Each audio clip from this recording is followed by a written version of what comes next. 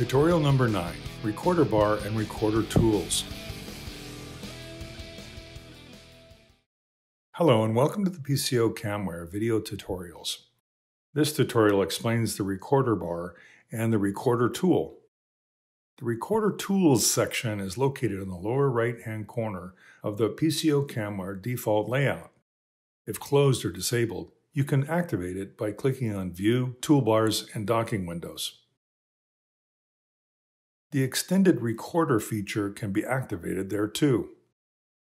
With the red button, a record is started.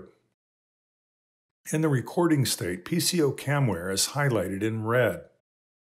When multiple cameras are connected, the recording starts simultaneously for all active cameras.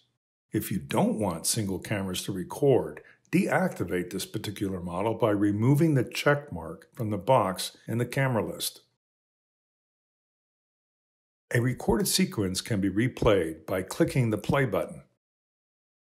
Different play speeds are selectable. Additionally, you can choose one single replay or a continuous loop of the sequence. Statistically, independent image noise can be reduced by averaging images. For that, set a higher value than 1x in the drop-down list.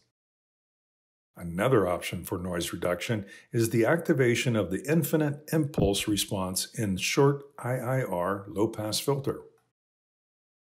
In some application, a synchronization of the camera and an external light source is needed when using the live preview mode. You can simply activate Preview with external signals for this task. Learn everything about trigger modes in our separate video tutorial. pco.camware uses free RAM space on your computer to save images. In sequence mode, the recording stops when the RAM space is full. In ring buffer mode, the software overwrites images continuously in a first-in, first-out manner.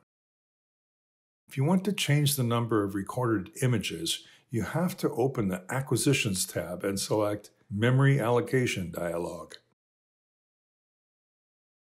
When the recording is done, thumbnails of the image sequence are displayed automatically in the Recorder Docking window. When you click on a thumbnail, it will be shown in the View window. The build process can be stopped by selecting Stop Build Thumbnails in the right-click menu within the Recorder section. The lower blue bar shows the range of the upper scale in relation to the whole record.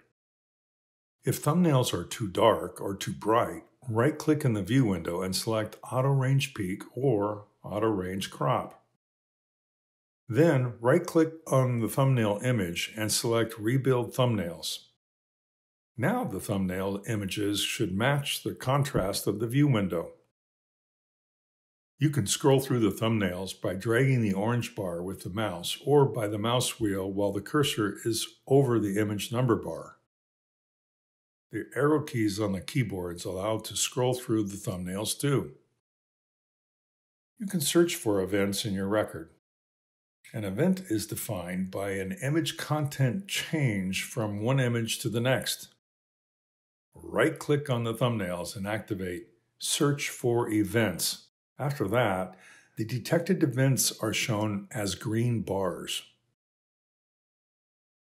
If you want just part of the sequence to be replayed, right-click on the preferred start image, left-hand side to the displayed thumbnail, and activate Set In. For the last image, right-click on the selected image on the right to the actual displayed thumbnail and activate Set Out. The now light gray area can be adjusted by holding down the left mouse button. Be aware if Set In, Set Out is active, your image selection is pre-selected by opening the Saving dialog. Reset In, Set Out discards these settings. If you made a recording but didn't save it yet, pco.camware will remind you to do it before starting the new one. If the dialog is deactivated, reactivate it via the File Options menu. This was all about recording. If you want to know everything about saving, hang on to the next video. Thanks for watching.